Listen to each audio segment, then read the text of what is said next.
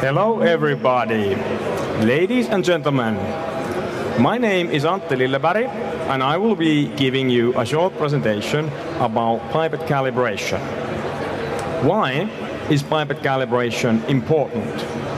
If you work with pipettes doing any liquid handling, or if you work in a laboratory environment using good laboratory practice guidelines, or your laboratory has an ISO serious quality system, you must be aware of the accuracy and precision of your pipettes, and also the pipettes you are using must be maintained and calibrated according to the manufacturer's instructions.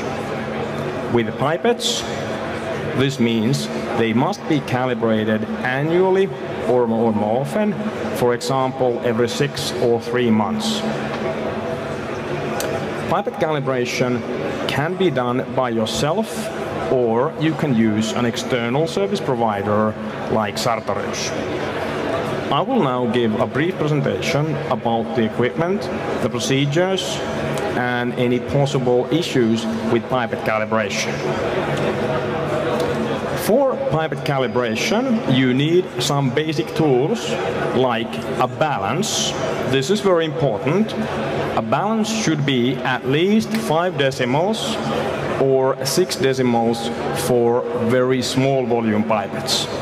The balance should have at least a draft shield or an evaporation trap, preferably, that keeps the humidity in the weighing area as high as possible to eliminate any evaporation from the water you are pipetting in the balance.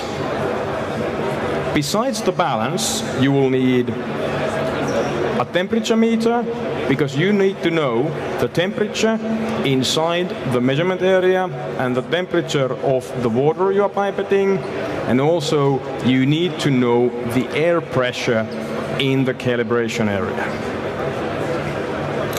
You will need distilled water, and the quality of the water is very important for best results in pipette calibration. You will need pipette tips, preferably the manufacturer's original tips, because they always give the best accuracy possible for your pipette calibration results. You will need a table, preferably a good sturdy table designed for analytical balances to eliminate any vibration that could affect the balance. Also, the room and the environment you are working in should have a stable temperature and should be draw-free, so there should be no flow of air through the room. So this is the basic environment and equipment you need for pipette calibration. Now I will explain to you what are other important factors in pipette calibration. Hold the pipette in your hand, either left or right-handed, whichever is your stronger hand. Pick up the pipette tips. You do not need to twist when picking up the tips.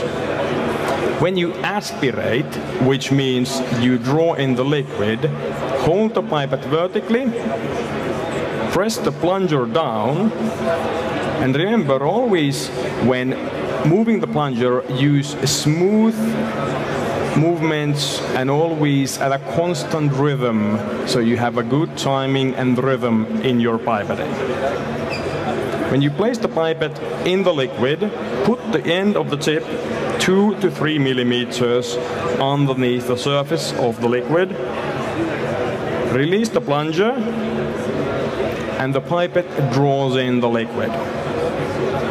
If you are doing this, hold the pipette vertically, but when you now pipette out, hold the pipette at an about 45-degree angle, and always pipette against the side of the vessel so that you are touching the vessel wall. So hold the pipette at a 45-degree angle, push down on the plunger, against the vessel wall, and remember to wipe off any droplets from the end of the tip against the side of the vessel. So this is basic pipetting technique that you must master if you will be doing any pipetting or pipette calibration. Also, what is important in pipette calibration is pre-wetting. So you must pre-wet the pipette 3 to 5 times before doing calibration, and this is to eliminate any evaporation of water into the pipette from the liquid you're using. So I will now pre-wet the tip 5 times, pipetting against the side of the vessel.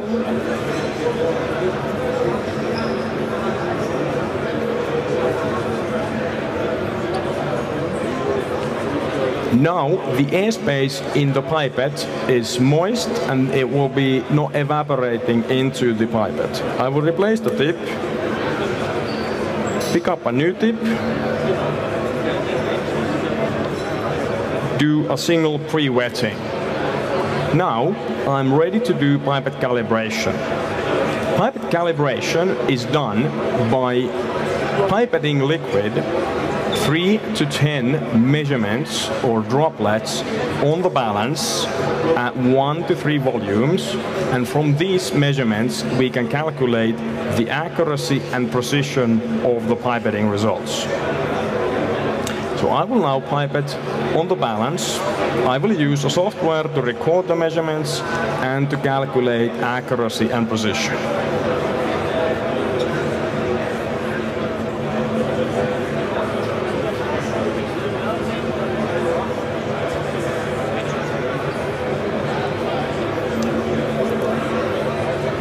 One measurement.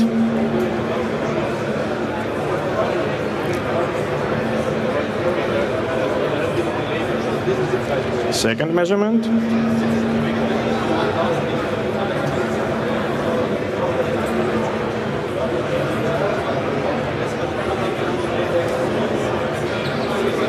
Third measurement.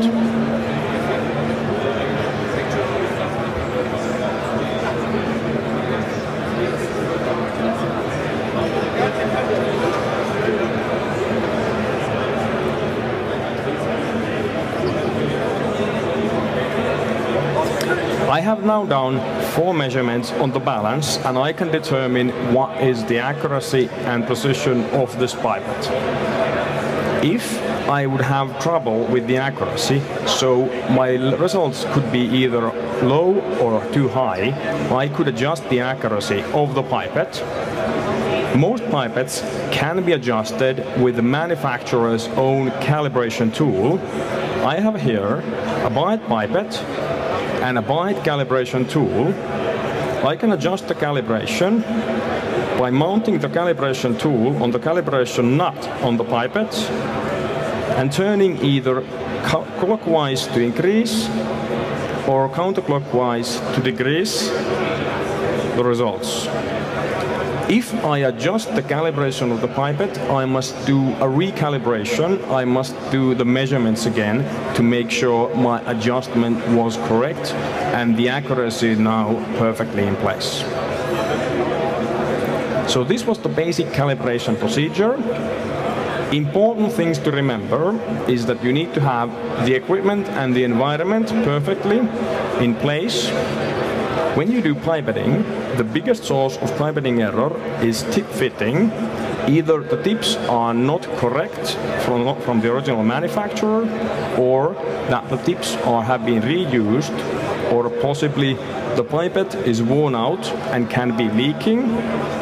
Other sources of error are mostly operator related, so you may not be using a correct technique.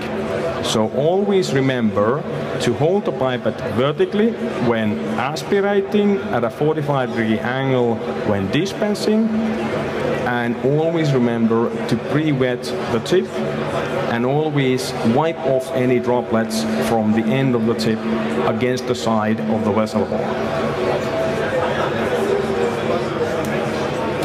Thank you. Thank you, everybody. I now gave you a small presentation about pipette calibration.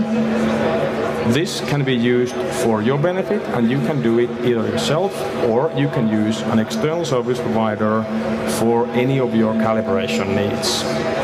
Thank you, everybody, for your patience, and have a good day.